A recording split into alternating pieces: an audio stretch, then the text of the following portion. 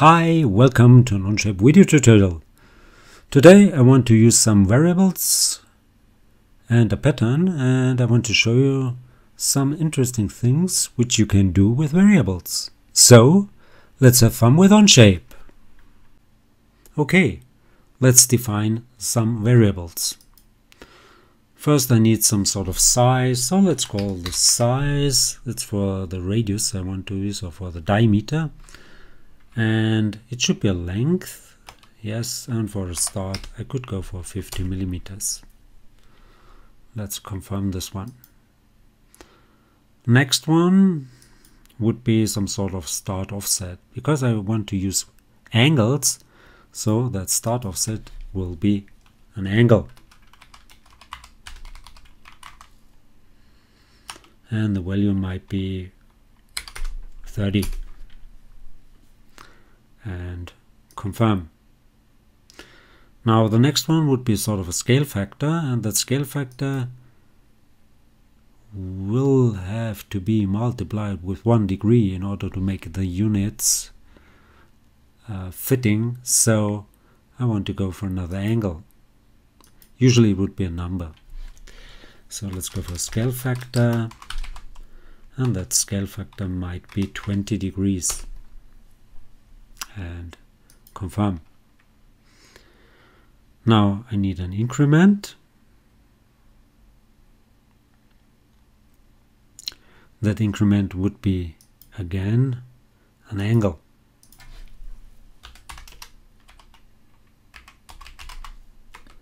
And let's go for 10 degrees. And now I need a counter, and that will be a number. Go for a number, call this counter,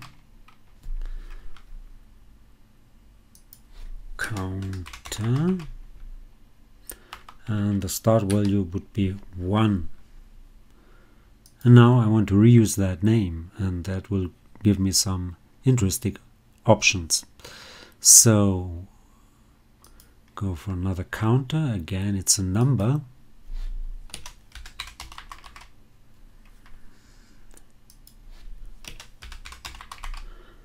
And the value would be counter plus 1.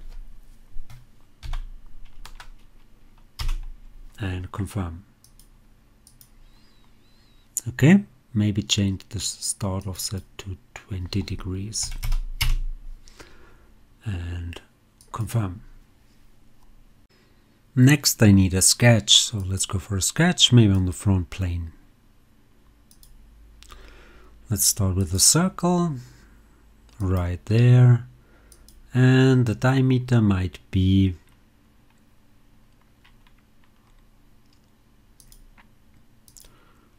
of course the size.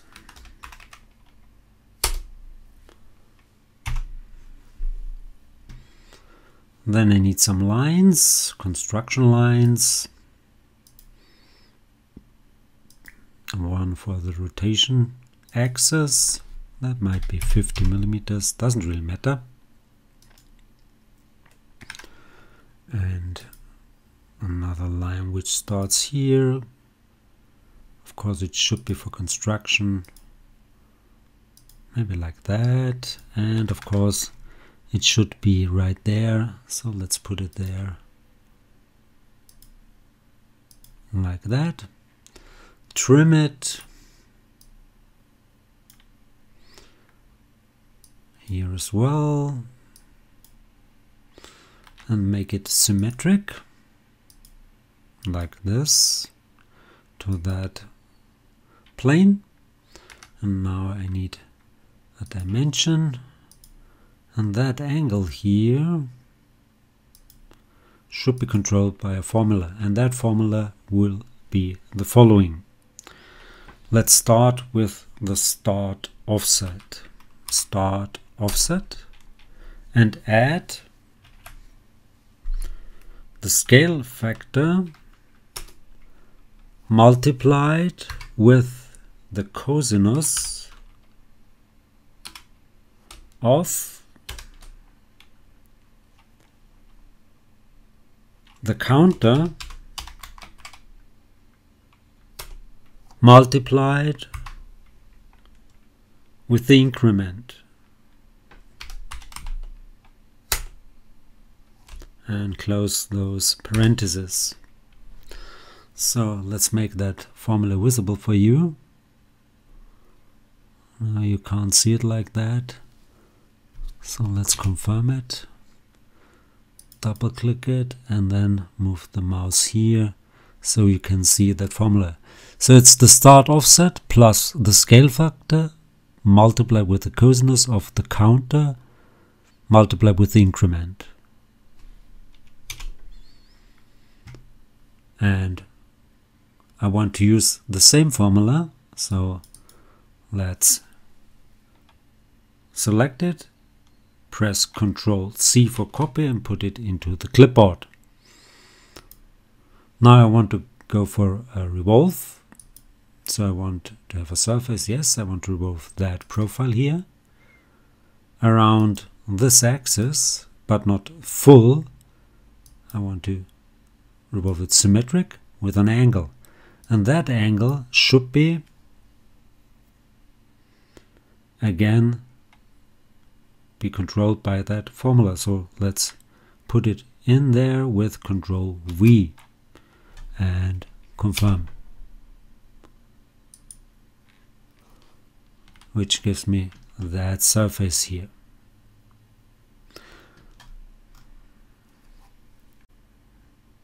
Okay, now let's add our linear pattern.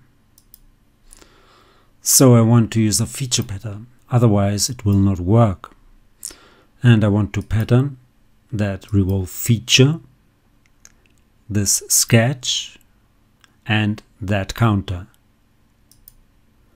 And in order to make the magic happen, you have to activate here that switch apply per instance, and of course don't forget the direction, and I want to use the right direction, and that would be the plane, the direction normal to that plane. And the distance should be maybe 2 millimeters, and I want to go for 3 times 18. Why 18? Because the cosinus function will have a complete period with 36. So I want to go for 3 times 18. 3 times 18, and confirm this, and we've got that very nice shape here. Let's hide that pattern. Now that first surface is at the moment a little bit off, and I will leave it up to you to correct that small, let's call it lucky accident or happy accident. So I hope you enjoyed this one. If you did like it, please give it a like or leave a comment. If you want to see more, please give it a like or leave a comment. Please subscribe to my YouTube channel, and you can follow me also on Instagram, Facebook, and on GrabCAD. And if you search for my models, just go for, here in Onshape, go for public and search for, I think I can use asterisk underscore WWC, and they should appear. Yeah, see, and you can copy those parts as well. So thanks for watching. See you to the next one. Bye bye.